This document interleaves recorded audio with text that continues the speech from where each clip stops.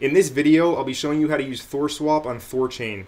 THORChain is a decentralized liquidity network that allows for cross-chain asset swaps in a non-custodial manner. I do believe that ThorSwap has the potential to become the de facto cryptocurrency decentralized exchange in the future, and they have recently added Terra Luna, UST, and they will be adding many more chains in the future, such as the likes of Monero. So I definitely think it is advantageous to learn how to use ThorSwap right now while it is still early in beta, and you do have the opportunity to also earn a decent yield on your tokens inside of ThorSwap. So if you want to learn how to use ThorSwap, this is the video for you. So be sure to stick with me until the very end. Without further ado, let's get right into it and let the gains be with you.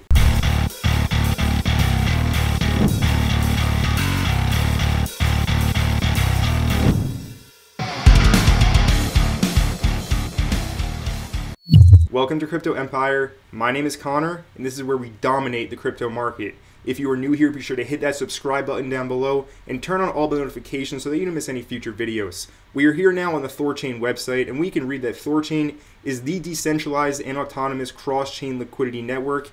And like I said in the intro to the video, the mission of THORChain is to provide access to native and cross-chain liquidity to any person, product, or institution. This is a no KYC decentralized exchange that allows you to swap native assets. We're talking native Bitcoin to native Ethereum or native BNB on the Binance Smart Chain. This is a very powerful protocol. It is still in its chaos net, which is its beta version. Its full version is not yet live. So you were here early. Let's get right into how to use THORSwap. So you're first going to need a wallet. I would recommend to learn how to use the XDEFI Wallet. This is the first multi-chain wallet with a built-in DEX and bridge aggregator. To download the XDEFI Wallet, all you have to do is come on over to their Twitter account, and you can see they have available here. Just click on the link. It's going to take you to the Google Chrome store, where you can go ahead and add the extension to your browser. If you're on Chrome or if you're on Brave, it will work just fine. So go ahead, set up your XDEFI Wallet. You're going to have to create your username, password, and keep that 12-word phrase in a very safe place, off the internet, off of your phone, in a place where nobody will ever see it but you. That is very important, and you never give those 12 words to anybody, no matter what. Also, please note, if you have the TerraStation wallet installed, you will have to go through a bit of a process to connect the XDEFI wallet to THORSwap. Go ahead and you can join the XDEFI Discord, and they can help you doing that. It is a little bit of a process. It doesn't take long, but it's a little bit technical. You're gonna have to press some buttons.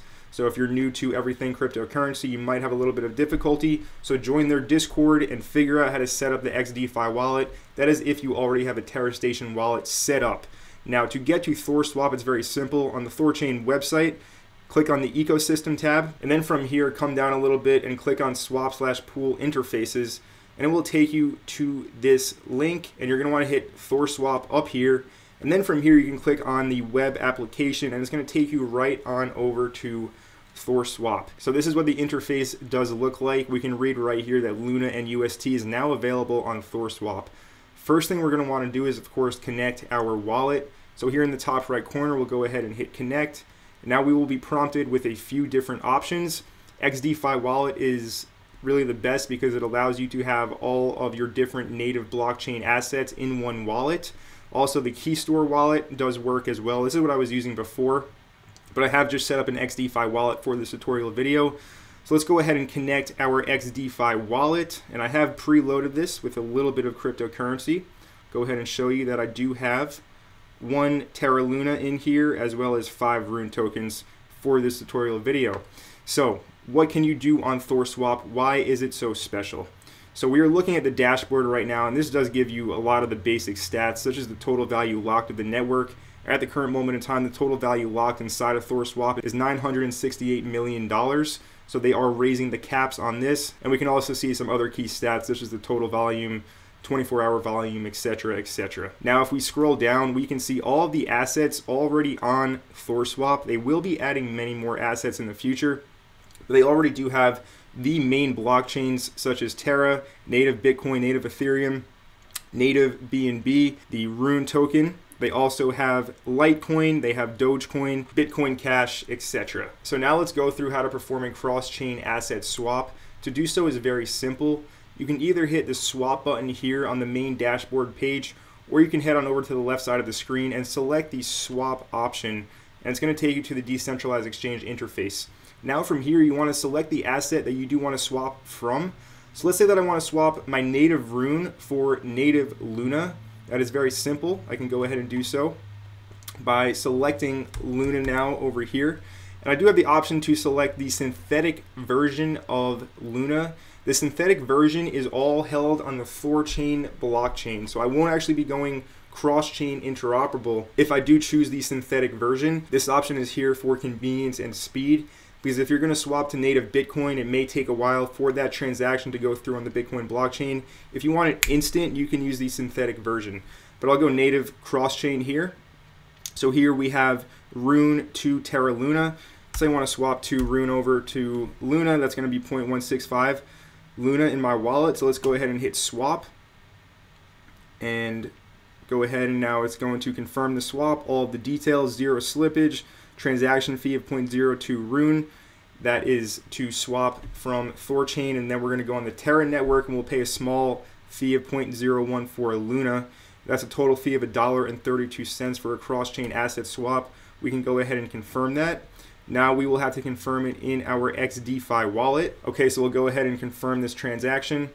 And now we will confirm our password and confirm the transaction. Okay, so after about 1 minute, it was very quick. The transaction did actually go through.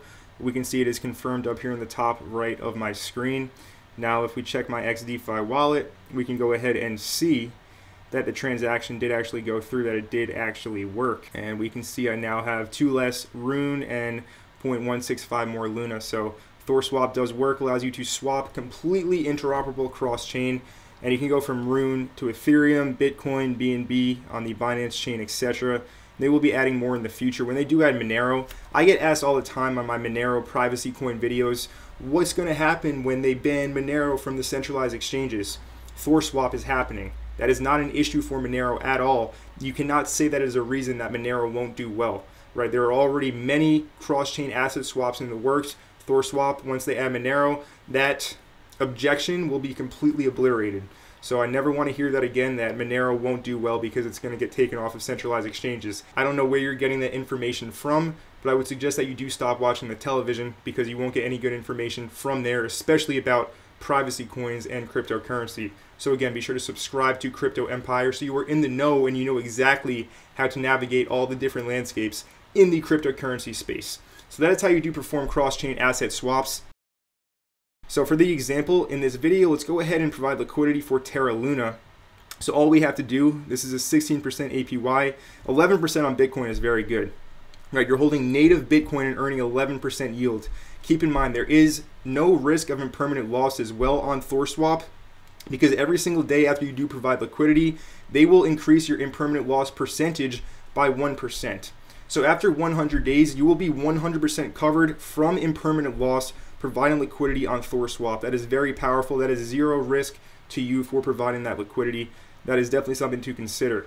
So let's go ahead and hit liquidity here on the Terra Luna option, and it will take us to right back to the page over here, the decentralized exchange page.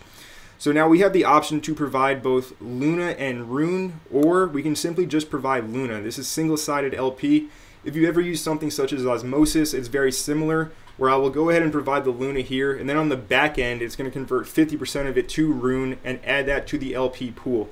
All right, so you do have the option to do single-sided liquidity providing if that does interest you. So for the example, let's go ahead and let's do single-sided LP. Let's go ahead and add 1 Luna to the pool. So we'll go ahead and hit 1, and then we'll hit add liquidity. There will be a fee of 34 cents paid in Luna to do so. So let's hit add liquidity here and confirm this transaction again. This is very simple. It's pretty much common sense if you've ever used any decentralized exchange before. But again, I want to show you this video so it's crystal clear and you never have any difficulties in the future if you do decide to use THORSwap. So I did just go ahead and confirm that transaction. We will now wait for the transaction to go through. All right, so it's been about 15 minutes and the transaction to add the Luna to the liquidity pool here on THORSwap is still pending. So we're just going to go ahead and continue on with the video. We'll see if the transaction does actually confirm or if that Luna is just now lost in the black hole oblivion of THORSwap. I think it will go through, but nonetheless, let's keep it moving. So that is the basic premise of how to use THORSwap right now. You can either swap or add liquidity. The yields are very healthy and you do hold the native asset, keep in mind obviously it may take a little bit for the transaction to add liquidity to go through.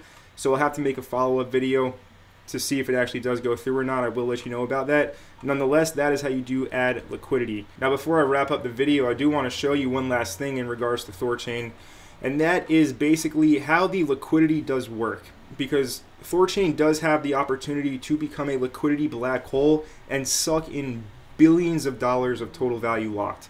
We can go ahead and read right here about the RUNE token. So if over 80% of circulating RUNE gets locked into THORChain liquidity pools, by economic design, RUNE's market cap should be a minimum of 3x the value of all non-RUNE assets locked into THORChain liquidity pools. Bitcoin, Ethereum, BNB, Bitcoin Cash, Litecoin, Doge, etc. So if there's $1 billion of Bitcoin, there should be a minimum of $3 billion of THORChain for that pool. So the more RUNE holders provide liquidity with their RUNE, the more accurate deterministic RUNE becomes. At the current moment in time, 70% of RUNE is locked in THORChain liquidity pools today. So 70% of all RUNE is already locked up, and this is only going to be going up in the future. So RUNE has, in my opinion, a very bright future ahead. THORSwap did have some hacks in the past, but nobody actually lost money in those hacks. You can see that in the price chart, right? Price, if I go to the daily chart, price did drop as low as $4 previously, $3.50 during that last hack. It did recover all the way back up to around $16. Now price is trading at around $7.73. It is in a key support level on the chart, and if price does end up dropping lower, I would be looking around the golden pocket of the current swing high to the swing low. That will take place right at around $6.90, also in a demand level. And if it does decide to drop even further than that, there is another demand level right around $6.30. So here, $6.90 and $6.30 are your closest main levels on the chart for the RUNE token. If you were wondering what the best price is, not financial advice, but these are definitely opportune buying levels if you're looking to scoop up some RUNE. It is a very strong pick of mine. I do hold it in my own portfolio. So in this video, I showed you step by step how to use THORSwap on the THORChain Network. I do think that THORSwap has the potential to be a huge decentralized exchange in the future as centralized exchanges begin to lose their popularity for various reasons that I won't be discussing right now. Nonetheless, I hope that you did enjoy the video. If you did, make sure you let me know by leaving a like. And if you have any questions or comments, leave them in the comment section down below. And if you're new to Crypto Empire and you are not already subscribed, go ahead right now and smash the subscribe button down below and turn on all bell notifications so that you don't miss any future videos. And my name is Connor from Crypto Empire, and I will see you in the next video.